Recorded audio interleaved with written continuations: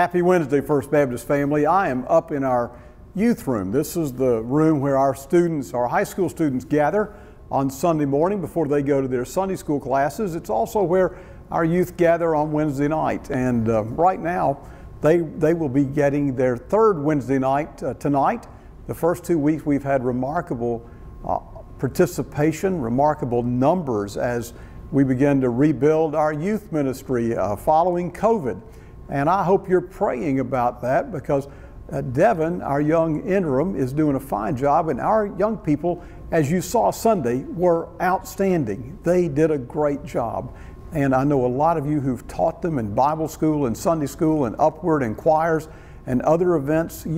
Some of you may have rocked them in the nursery. You have to feel a sense of joy in watching them grow into the fine Christian young people they are. Now, this Sunday we will gather at 9 and 11 for worship. Contemporary worship at 9, traditional worship at 11. There will be youth Sunday school only this Sunday.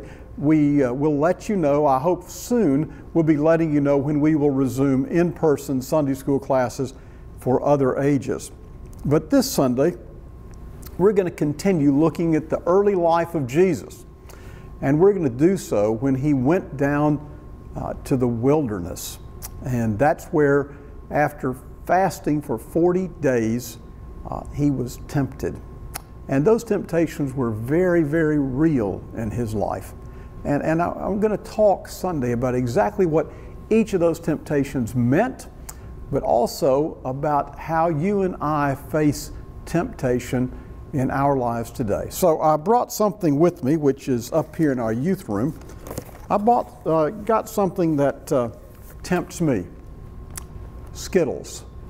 I don't know if you like Skittles or not, but I love Skittles. But I read the box here. One packet of Skittles is only 60 calories. Now that's not bad, but I keep reading. Total fat, 1%, that's not bad.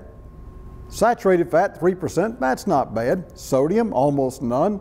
Carbohydrates, 5%, that's not bad. But then we get down to the part that I have to pay attention to.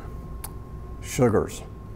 11 grams of sugars in one little bag of Skittles. Now this is not a big bag like I used to eat. This is a little Valentine bag of Skittles. I want to show you just how little it is.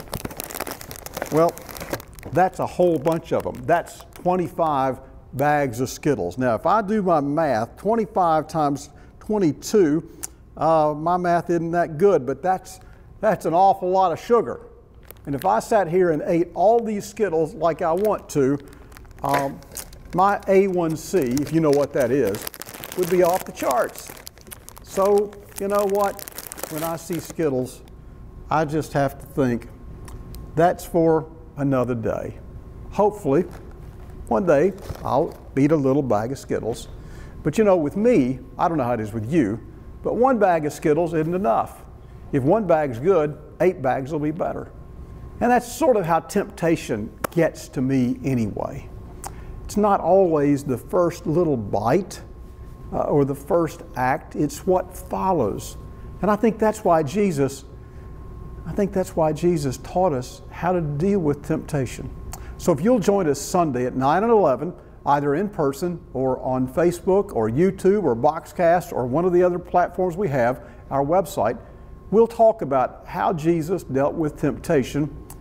Now, Jesus never saw Skittles, but he saw an awful lot of rocks that could be turned into bread. And unlike me wanting to feed myself, Jesus, as you know, once fed 5,000 people. And the love he had for them, he wanted the best for them, but he knew what temptation can do. So let's get together Sunday and talk about that as we look to the Word of God to see exactly what the Bible says in Matthew chapter 4. In the meantime, let's pray together. Lord God, thank you for the ability that comes only from you to successfully deal with temptation. Grant us the desire to deal with temptation, and grant that through your Word and through your Son, we might find the capability to deal with it in this very moment. In Jesus' name, amen.